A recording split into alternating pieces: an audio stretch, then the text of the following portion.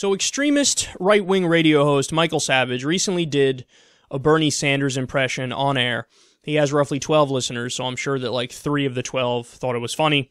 And here he's going to get jealous, and he's jealous about Larry David's impression of Bernie Sanders on Saturday Night Live. And he's going to go off on this awesome, awkward, conspiratorial rant where he tells you what SNL is really up to and why they're doing what they're doing. Michael, take it away. Now you understand why ISIL or ISIS or the Islamic fascists are raging across the globe, why Obama gets away with virtual murder and printing money. It's because of a little help from his friends. See, the 60s had a song by the Beatles called I Get By With a Little Help from My Friends, I Get High With a Little Help from My Friends, and nothing's really changed. They get by with a little help from their friends, they get high with a little help from their friends. Which leads us to Saturday Night Live, a stoner channel. And there's a comedian who you have probably never heard of, a snide Brooklyn billionaire socialist named Larry David. And I was told that this snide billionaire socialist, Larry David, did a Bernie Sanders imitation this past weekend. Now, being a political left-wing fanatic like Sanders himself, David cleverly chose not to ridicule Sanders' politics. You know, he did weak jokes about underwear and radiators, that kind of thing. Now, the reason Saturday Night Live made believe that they were ridiculing Bernie Sanders was to weaken Michael Savage's strong performance, where not only is Bernie Sanders the lunatic ridiculed, but more particularly Bernie Sanders' more insane Soviet economics are exposed through my comedy. Now, you have to hand it to the extreme liberal media types. When they see a genuine threat emerge on the other side in the form of someone who is as talented as I am, and they take on one of their cultural icons, you see, they bring in their biggest guns to try and triangulate the opposition. Just what Hillary Clinton's been doing. Question. Did anyone see the Saturday Night Live imitation of Sanders? Who was better, me or Larry David? And did you notice how they never entertained or ridiculed his Soviet-style politics? Yes, we will talk about that. But the bigger topic is this. It's the surge of Muslims into Europe and the United States of America. The migrant influx threatens to drown the world and drag us into 1,000 years of darkness. My friends, if you want Sharia law, then listen to Saturday Night Live while stoned on marijuana. If you think you're just smoking a J and having a good night, you don't understand. They've been brain deadening you for years. Oh, that's great. Oh, that's so much fun. He goes on to explain, it's a much longer segment where he goes on to explain what SNL is doing is they're brainwashing everybody and trying to get them high and trying to get them lazy and stuff so that they can then turn around and bring in all the ISIS people and implement Sharia law here. Oh my God, this guy is an absolute lunatic. No, I'm not kidding when I say that he probably should be on psychiatric drugs, if he's not already. You know, this guy needs Seroquel, this guy needs Thorazine, this guy needs some sort of thing to keep him balanced. Listen to what he's saying. And I don't doubt for a second that he believes it. You know how some right-wing commentators we think, are they acting or are they true believers? With this guy, I think he's a true believer, and he's just simply off his rocker. This is the guy who said, I don't believe in autism. I think autism is a conspiracy so that people try to get money from the government.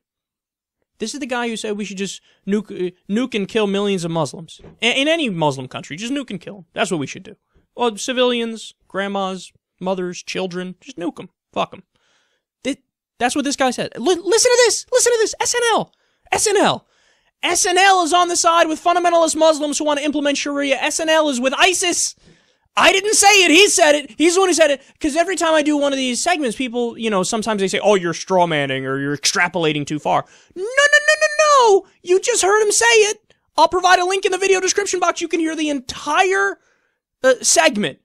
You can hear everything. Right Wing Watch shows the multiple parts of it. Go ahead, listen to all of it. It's perfectly clear what he's saying. He thinks SNL secretly wants to implement Sharia. And I love it. She's just tying random shit together. Their Bernie Sanders impression was worse than mine. I love how jealous he is. It was worse than mine, and that's why they want Sharia. what the fuck are you talking about? Even if I grant you your first part of the argument, which I do not, the takeaway is not the second part of the argument. If I grant you the first part of their argument, that, ooh, they're going soft on Bernie's Soviet-style communism, well, then wouldn't that mean they want Soviet-style communism? And communism is vehemently anti-religion, to the point of not even being secular, where you have freedom of religion, but the government is neutral. It's secularism. No, in the Soviet Union, they forcibly removed religion, like with guns and stuff. So that would be the opposite of Sharia. What the fuck are you saying, man? And then that obviously also is not true. They're going soft on Bernie's communism. Well, perhaps he's not a fucking communist, and you don't know shit about political science. How many times have we gone over this? He's a social democrat, which means that he looks at Scandinavia and he goes, I think they got it right. A mix of capitalism and socialism, where certain things are run by the government, healthcare, education, and stuff like that, and other things are not. It's a free market in other respects. Communism, Stalin, Soviet Union.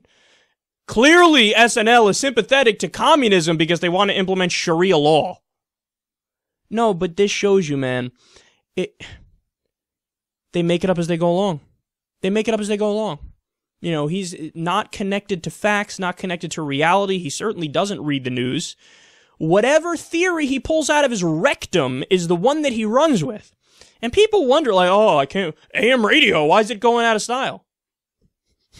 Other than the fact that it's AM fucking radio, this is the fucking garbage that's on it. Who listens to that and goes, I think he's got it? Yeah, I was thinking the same thing.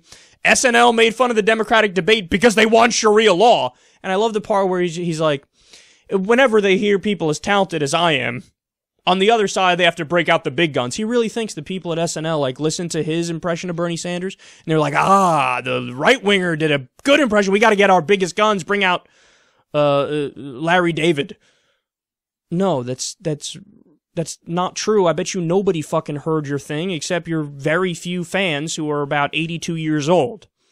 It's so insecure as talent. Here's when people say, there's nobody's as talented as I am. You know who says that? People who are totally insecure about their own abilities.